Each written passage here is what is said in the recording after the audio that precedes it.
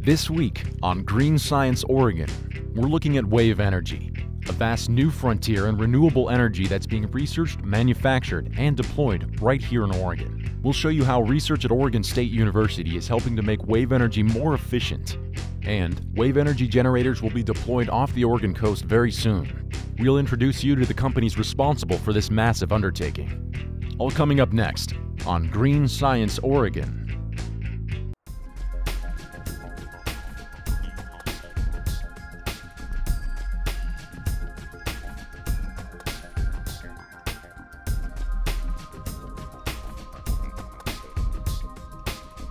It's been calculated that the total wave energy in the oceans of the world is equal to twice the total amount of energy we use to produce electricity throughout the world.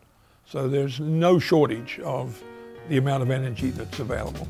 The best wave energy resources are in the temperate zones, 30 to 60 degrees of latitude, northern and southern hemispheres, and then west-facing coastlines, where the wind and the sun have had a long time to work on the water. Wave energy is really a concentrated form of solar energy, where it's the uneven heating of the Earth's surface that creates the wind, and the wind generates the waves. And what we see is that because our global winds travel from west to east, our significant wave energy potentials are on the west coast of land masses. Oregon is a great place for wave energy. We've got the coastal resources, we've got infrastructure on the coast, meaning the grid and substations that we can transmit that power all over the state. There's a deficit of power on the coast because most energy is produced in the east part of the state. And so it really is a win-win situation as far as resource, infrastructure, and need. Having that long fetch across the Pacific, being in the temperate zones puts Oregon right in the sweet spot from a wave energy standpoint. Wave energy is the most concentrated form of any of the renewable energies. The reason is the wind blows across the surface of the world, and as the waves begin on one side of the ocean, the size of those waves increase, so that by the time the wave has crossed several thousand miles or more, there's an enormous amount of stored energy in the waves. The wave energy is much more concentrated than solar and more concentrated than wind. It's also extremely predictable. We can see from a satellite photograph days ahead what the wave energy will be when it reaches the wave power station. Columbia Power is developing an ocean wave energy conversion device, a WEC. And our WEC is a buoy that'll be deployed 1 to 3 miles offshore, along with other buoys in a wave farm, in an array in a matrix format. And each of our buoys produces electricity inside the device, and that electricity is aggregated on the seafloor in a subsea pod and sent ashore. That electricity is transmitted ashore via a trunk line that eventually goes underground and then emerges to connect into the grid. We licensed that original technology from Oregon State University, now on our 3rd generation of the device. Really, Oregon State's program is the center of gravity for research for wave power here in the U.S. So we are blessed to have that opportunity to work with them. The initial prototypes were tested at the Hinsdale facility. They have the tsunami wave basin and also the wave flume. We started our wave energy program here at Oregon State in 1998. And we started with really wanting to raise the awareness of the opportunities for harnessing the tremendous amount of energy that we have in the heaving ocean swells and converting that into electrical energy. Our first big contract was with the National Science Foundation. And then we had tremendous support come in from Oregon Sea Grant. And through those type of contracts, we were able to develop what we call direct drive technologies to give examples of how we can harness that energy from those heaving swells. Green Science Oregon is brought to you by Oregon State University, where faculty, students, and research are powered by Orange.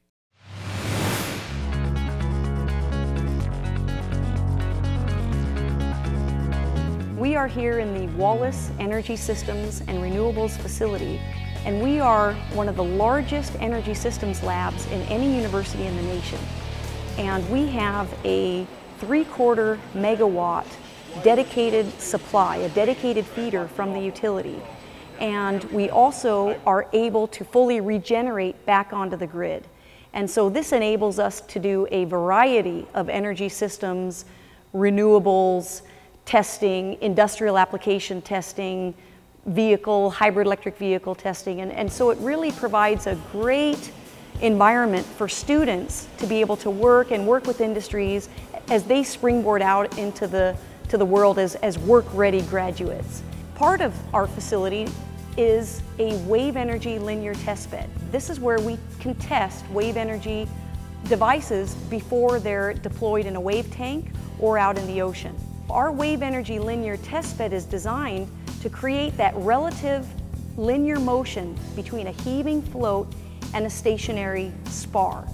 And the device that we have on the wave energy linear test bed right now is a permanent magnet linear generator.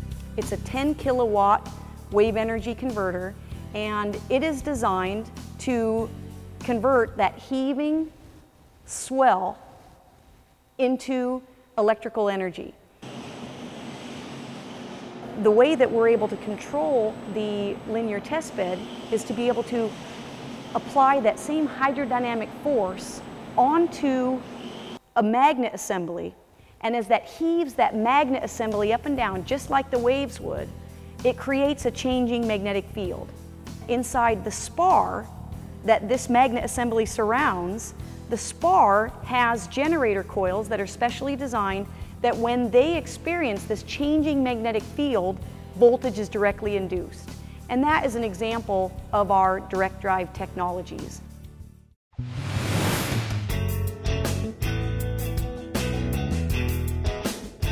So in conjunction with Oregon State, in 2007, we did deploy the L10, our second generation device, that linear point absorber, off the coast of Newport for a sea trial, which was very successful for us. We learned a lot. I think Oregon State learned a lot.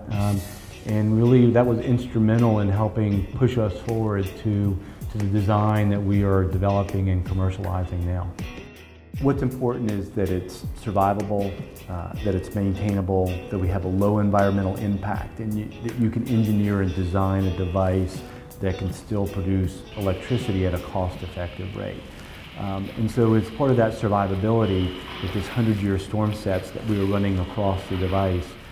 At scale, some of those waves that you'll see, especially the one that crashes over the device, those are about 100 feet, 98 feet at scale. So that's a monstrous wave. And one of the beauties of our device and our design, and I credit the team that we have in being able to put this together, is that we don't have to lock down, we don't have to go in survival mode when we're faced with a very nasty environment. EPRI, the Electric Power Research Institute, they have estimated that about 6% of the U.S. electricity demand could be supplied by wave energy.